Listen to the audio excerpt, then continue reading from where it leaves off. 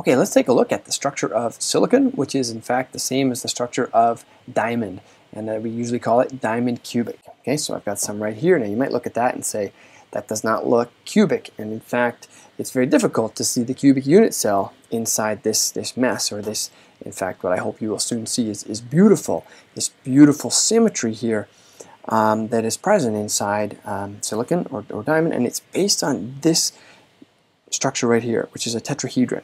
And that's what I want to show you. Alright, so I've got a cube here, and what I'm going to do is I'm going to slice that cube up like this into these little, I like to call them subcubes. Okay, so I've sliced it into 8 of these little subcubes. Okay, 8 subcubes, if you will. Okay, the whole black thing is the full unit cell, but these are the subcubes. And the other thing that I want to tell, actually just for some context, is remember that silicon is what we do to form silicon. We know from experimentation that there's 4 bonds coming off of each silicon, and they're each the same. But the electron configuration seems to indicate that we've got some S and some P. In fact, we've got one S that's at a different level from the 3 P. So how are we going to rationalize that and get 3 bonds? You know, this is methane, but the same idea. 3 bonds that are all the same length. How are we going to do that? And the way that we do that is we say, all right, well, that model is clearly not working for us. Let's propose another model. And if we assume that, in fact, we take one of those S's and 3 P's and we blend them together. You know, you got to blend in a car of an internal combustion engine and some electric motors. We call it a hybrid, right? It's a blend of the two. If you got a bicycle that's kind of like a road bike, kind of like a mountain bike, it's a hybrid. So what's this? It's kind of like S and kind of like 3 parts P. So we call it sp3.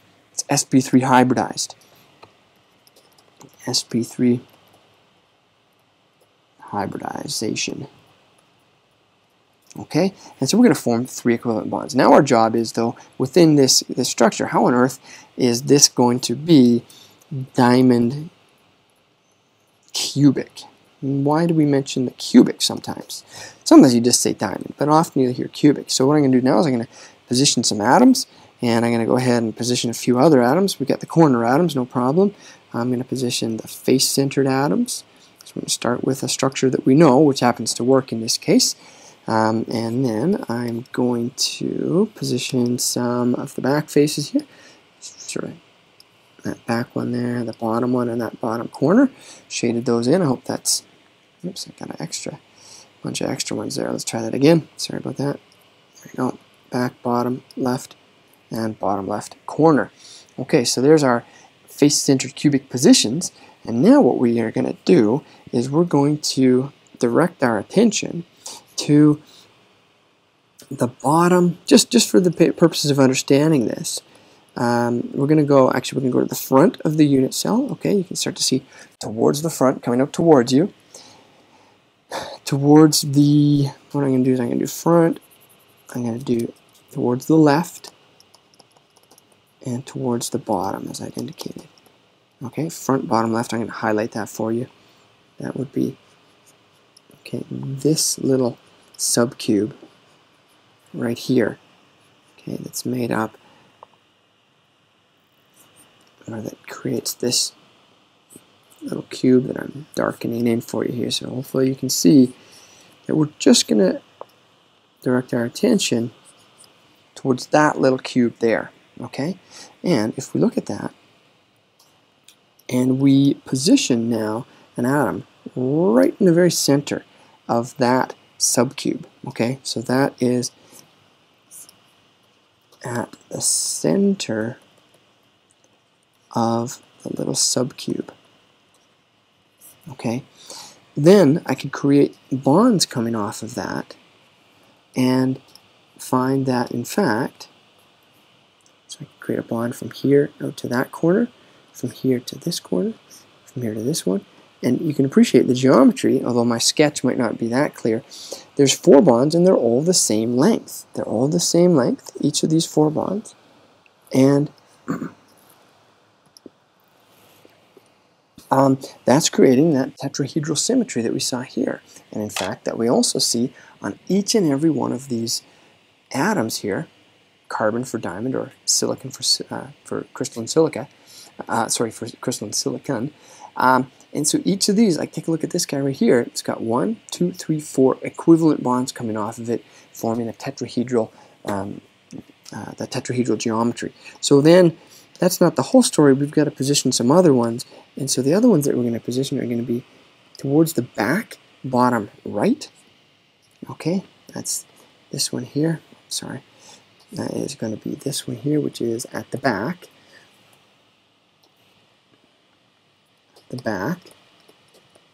Okay, at the right, and at the bottom still. Okay, but spaced out in space. I could draw those lines in if you like. The bonds.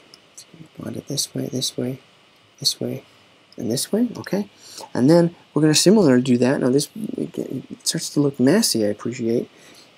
Up at the top, front right. Okay, so where's that? That is now the towards the right. At the top and at the front. Okay, and then final position, there's going to be 4 of these that are occupied. The final position is back there, and that is the back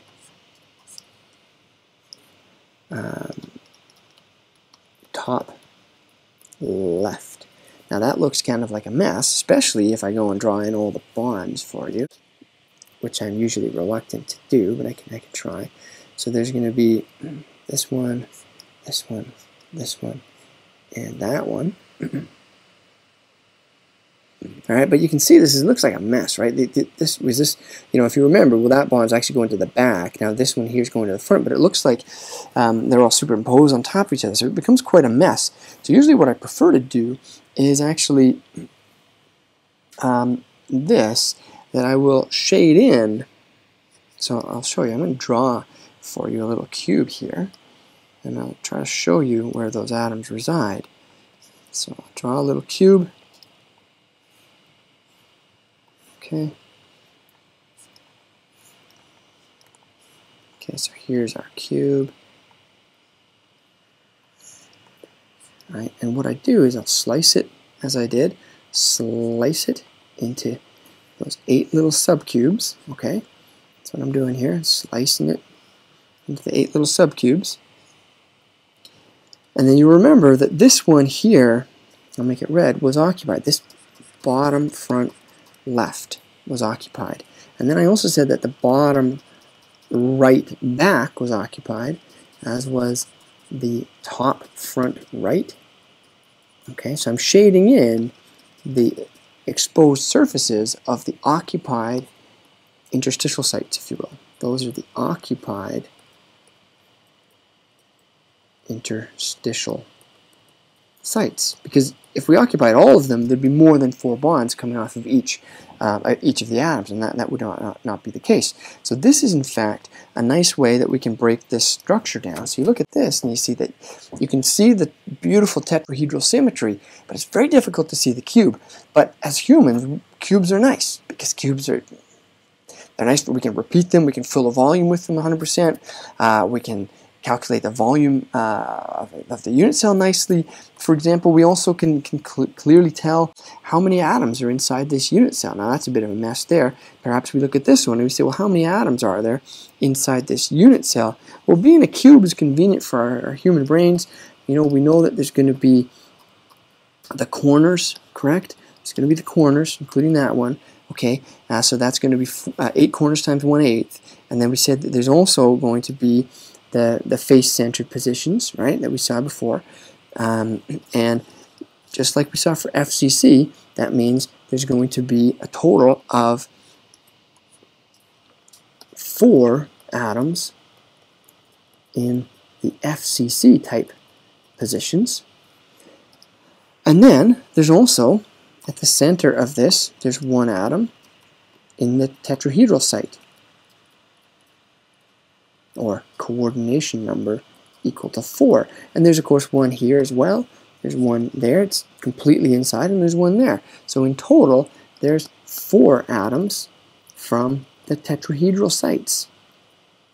And so we can quickly and easily see that there's 8 atoms in total inside that unit cell. We could fairly easily calculate a theoretical density or something like that if we'd like to. So although the basic repeating symmetry is the tetrahedra, we often use the cubic unit cell because it's convenient. All right. Anyway, I hope that you see the beauty in that structure. I think it's absolutely fantastic, and just how gorgeous that symmetry is at the atomic level. Okay, thanks a lot.